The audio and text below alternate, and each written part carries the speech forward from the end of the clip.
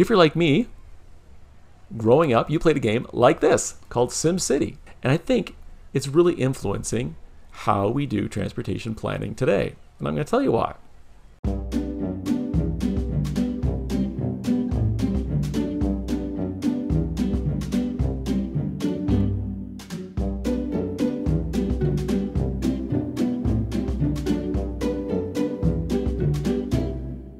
Then once you build a transportation network, well, then you got to tell the city what you're allowed to build there.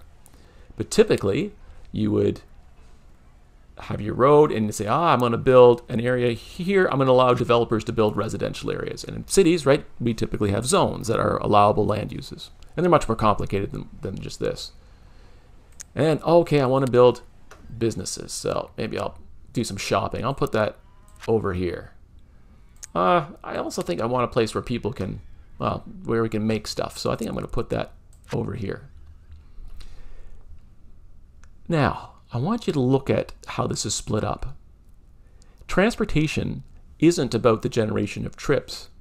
It's about the completion of activities. We desire to do things.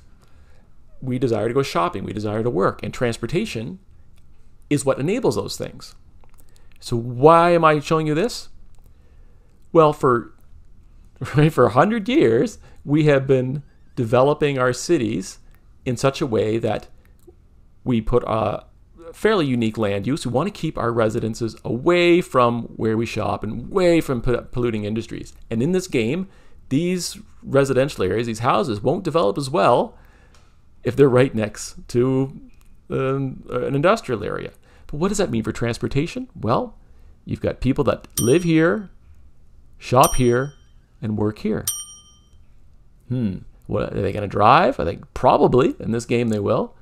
They're going to get in their cars. They're going to go over here and do their shopping. Probably come back home, go over here, go for work, go for lunch, back here, and back home again. So think about the kind of travel that's now being generated by this. One way we can reduce this travel demand, right, is, well, let's put these zones closer together. We'll get a road here. Pretty quick, right? We build it. And I'm going to put some shopping right there. Good, right? It's a lot closer. Now, what is that going to mean for transportation? So in some cases, right, the way I've built here, pretty small lots, we've got houses that are right onto sidewalks, so pretty walkable area. They can maybe walk over to here, this commercial zone. But let's look at some of the bigger, more suburban kind of developments. Right? We've got a big parking lot. We've got an office building here, and we have got some residences. What are they going to do? They're not going to cut. There's really not a great way for them to get to this area, right? They're going to have to go out on the street and then go over here and park.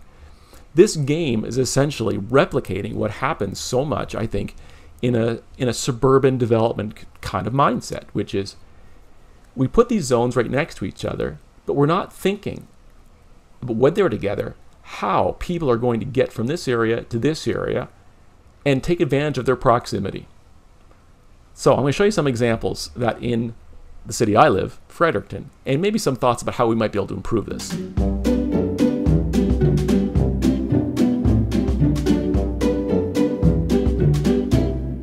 And I want to zoom in on one of the fastest growing developments in Fredericton. So let's get our little person here and let's go on Street View just to kind of get a sense of this neighborhood. All right, we have a bunch of condos and apartment buildings. We've got some garden homes here. All right, we've got some sidewalks here. We don't really see how they're connected to this building, but it looks like they kind of go around. And if we zoom out a little bit, you can see that these things are kind of everywhere, right?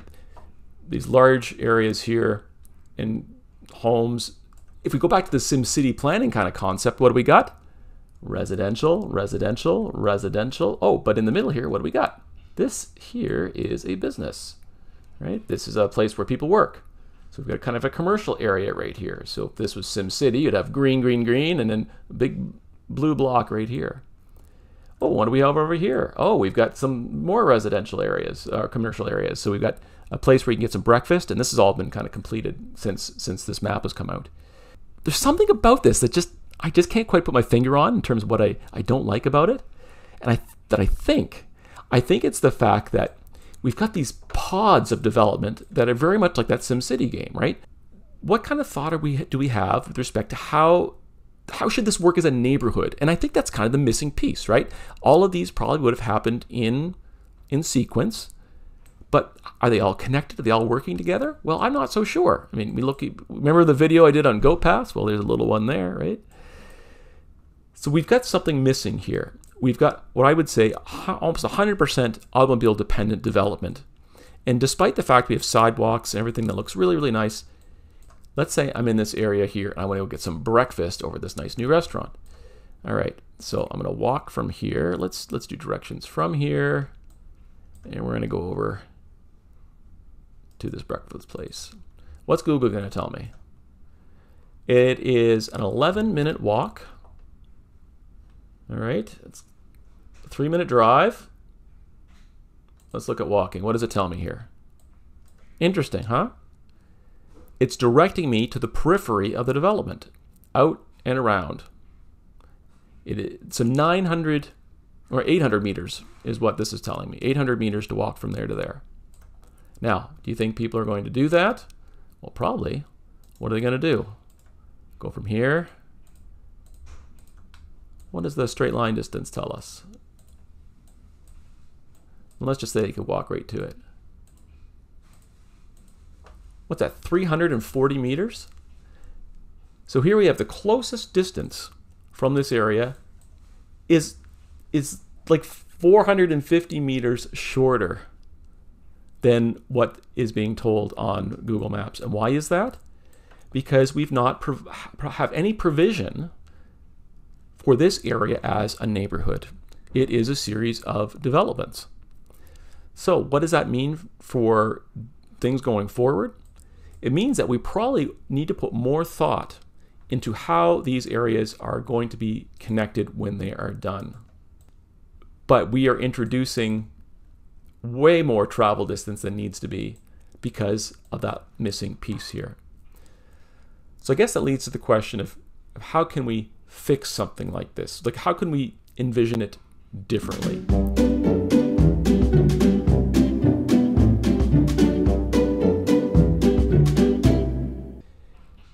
I think there's some really good examples, and I'm going to fly us over to the city of Dieppe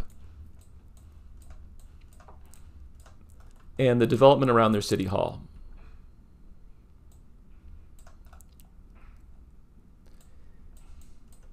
In this case, we do have a bit of parking, but most of it is underground or under this structure.